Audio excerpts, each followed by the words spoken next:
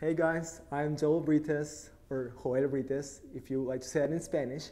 I'm from Paraguay, and I have been studying at Pittsburgh State University for 4 semesters. I am studying political science and international studies.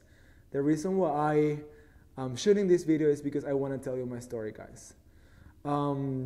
As I was finishing high school, I realized that I really wanted to do something in order to change the reality of my country. So I decided that I wanted to study political science, since that's the field that one has to dominate in order to be able to help a government to manage the country properly. So I decided that that was what I wanted to do.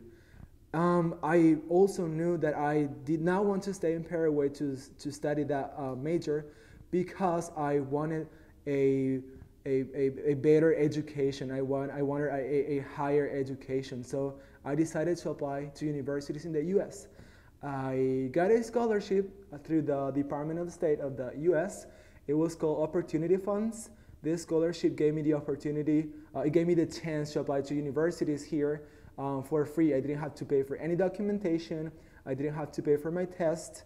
It was everything given to me for free. So I started applying to universities. I didn't know what was going to happen. I just did it, and I was rejected by some of them. I was accepted by some, and my best option was Pittsburgh State, which is a university in Kansas, the one I am studying in right now. I still didn't have the money. I was missing like $7,000 for to pay everything to come here. And I was like, man, I don't know how to do this. I don't know how I'm gonna go there. I do know I have my flight ticket already because of the scholarship, and I didn't want to lose that opportunity. So I set this mindset that I was gonna come here. I didn't know how. I didn't have the money. I didn't have the way of doing that, but I knew I wanted to come here. So I started working for that.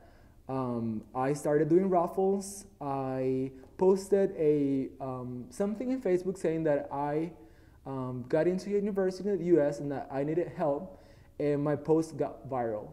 And everybody in the country, most of the people started sharing it. Most of my friends started sharing that post.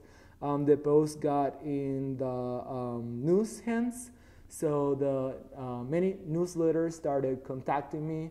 Many TV shows, radio started calling me. It was the other day I was waking up and I was already getting a call from a radio asking me what was going on. So I started getting a lot of help from many people who I never really met before, many donations, people saying that they believed in my cause and that they really wanted to help me. And all of a sudden, I think it was like 2 weeks before my trip, I got like $7,000 that was the money that I needed in order to come here.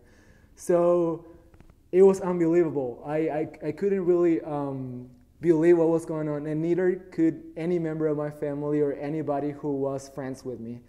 And I ended up coming here. I don't know how, I don't know any of the reasons why it happened, but it happened.